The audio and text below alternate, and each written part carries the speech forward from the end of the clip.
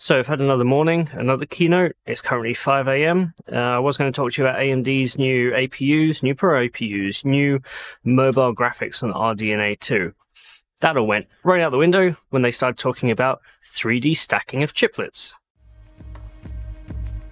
What's your minimum specification?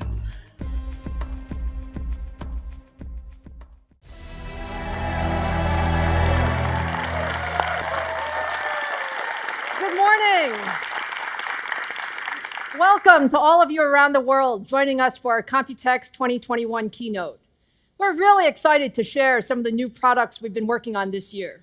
So let's split this video into two parts. First, I'm going to talk about what they announced, and two, the feasibility of it all.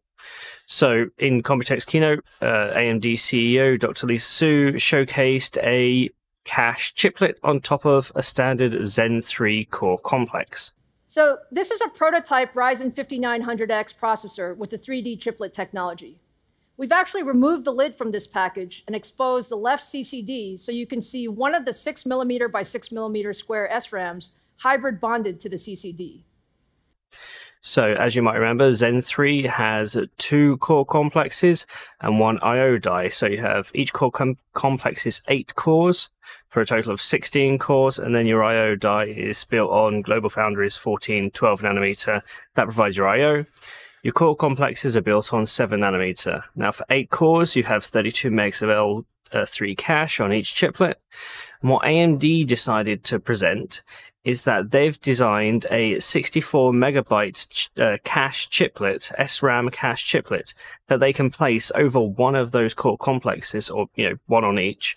So instead of having 32 megabytes of L3 cache per chiplet, you now have 96. That means in a 16-core processor, or as they presented, a 12-core processor, you have 6 cores on each chiplet, 96 megabytes of L3 cache on each chiplet for a total of 192 megabytes of L3 cache. So we know that having more L3 cache is good for gaming, it's good for discrete gaming, and it's good for integrated gaming. What this means is when you need a cache line at, say, 50 megabytes, rather than going all the way out to main memory, the core will have prefetched the data and you can grab it from L3 cache. And it's a lot lower latency, and that helps improve gaming over anything else. In our testing with designs that have more sort of L3, L4 cache, for example, Intel's Broadwell had 128 megabytes of L4 cache. That was great in gaming, but unfortunately it didn't actually accelerate any other workload. So this seems to be very much a gaming play from AMD.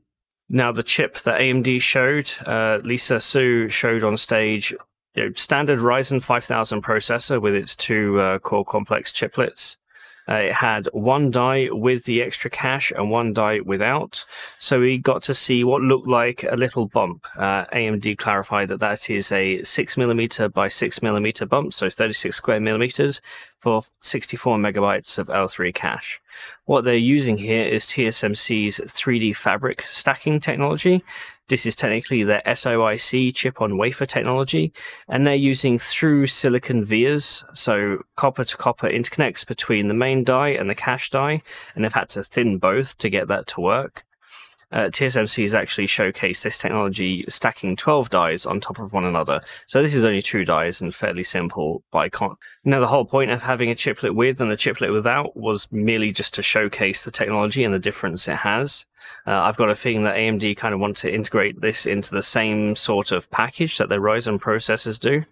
And for actual performance on stage, no real concrete numbers aside from a Gears 5 benchmark at 1080p, where they showed a plus 12% frame rate increase in gaming. They showed a series of 5 games, averaging about 15% across 5 games, anywhere from 4% in League of Legends to 25%.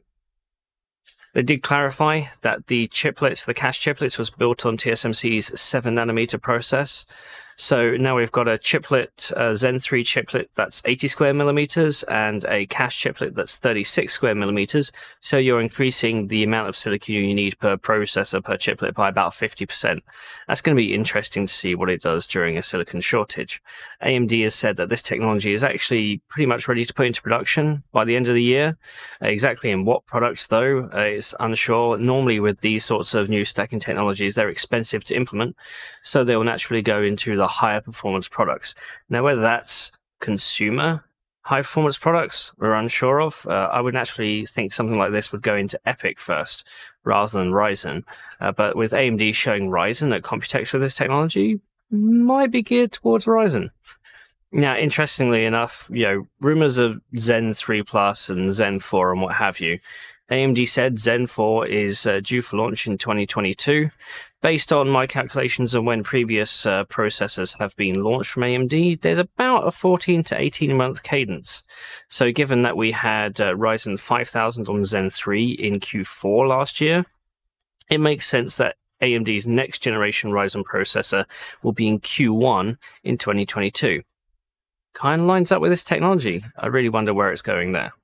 One of the things to note is that Zen 4 is meant to be on 5 nanometer, and AMD was showcasing this chiplet 3D stacked MB Cache Chiplet technology on 7 nanometer. So it's going to be interesting to see if AMD are going to keep with a 7 nanometer cache chiplet and a 5 nanometer core design, or whether they're going to go 5 plus 5. And then, beyond that, what process technology is the I/O die going to be on? We may see a case of where AMD is using just multiple process node technologies, more than 2, in order to get their design across. So let's talk some of the technical aspects. AMD here is using through silicon vias, or TSVs. This is literally a chip-to-chip connection using copper interconnects. This is different to Intel's Foveros, which is more of a die-to-die micro bump stacking technology. With Foveros, you have a chip with bumps, and then you have another chip with bumps, and you put them together, and that's how they connect. TSVs, on the other hand, are designed to go through multiple chiplets at once. We typically see TSVs in memory and HBM. That's where they're used a lot. Now, the upside of TSVs is that you can stack really high. The downside is it's mainly used for cache and memory, not really for logic. Because the problem when you have stacked chiplets is that the chiplets that aren't at the bottom, you have to supply power to.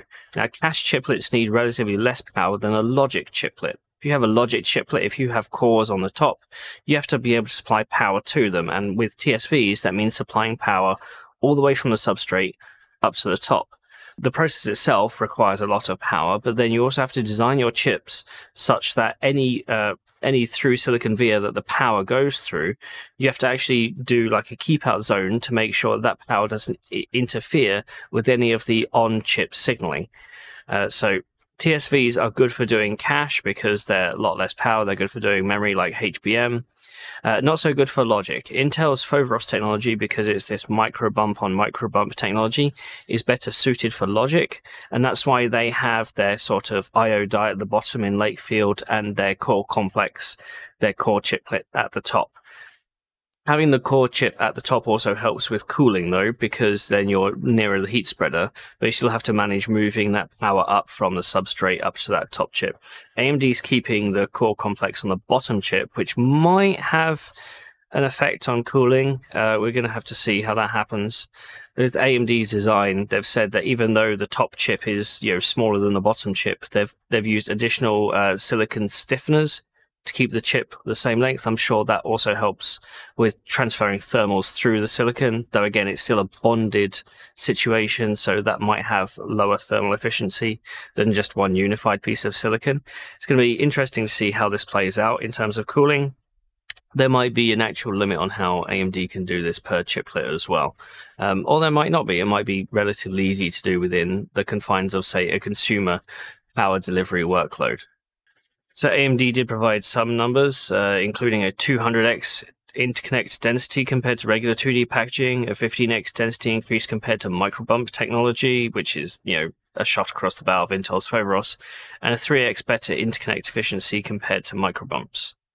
We've already seen the difference that having a large L3 cache makes when we compare APUs to CPUs in AMD's portfolio when paired with a discrete graphics card. Having more cache is going to hit the law of diminishing returns, but it is going to help on some level. I just wonder what emerging workloads in the user space, like if we have accelerated AI in the user space, as we go to more complex graphical interfaces, how much of that extra cache is going to help end users who are not gaming? It's going to be interesting to see if AMD actually bifurcate its product lines between a gaming processor and perhaps a more workhorse oriented processor. Perhaps we'll get this technology on Ryzen, but not on Threadripper. That'd be an interesting thought. In the end, what's my mini specification? Well, now I just want more cache, extra cache chiplets. Chiplets for everyone. Chips. Sounds good for a potato.